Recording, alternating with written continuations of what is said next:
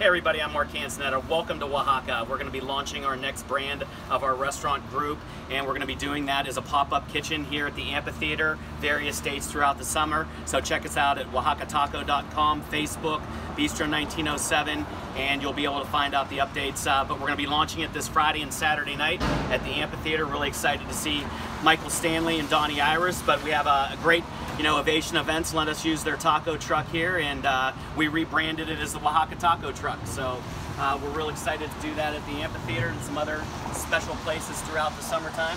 So just, we want to do a real thing. We want to do some real street tacos, some real street food. So we're doing some street burritos. You got some achiote chicken, you got pico de gallo, you got pineapple and jalapeno salsa, cabbage, chicharrones inside, chihuahua cheese, and you can get, rojo salsa, salsa verde with that.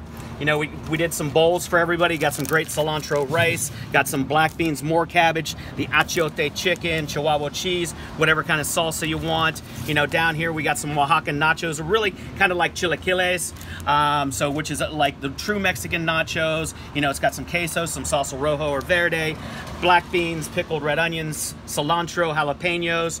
And then, down to one of my favorites is, well, we got the picadillo burrito, street burrito. So picadillo is not like a traditional ground beef taco. It's got raisins, potatoes, carrots. It's got a little bit of cinnamon. It's got a little bit of Mexican sugar, so it's got a lot of great depth of flavor. Spicy salsa rojo.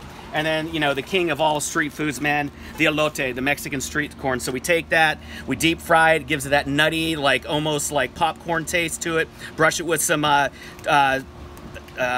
aioli, and then it has cilantro, cotija cheese, toasted pepitos, and some scallions on it. Really, really great.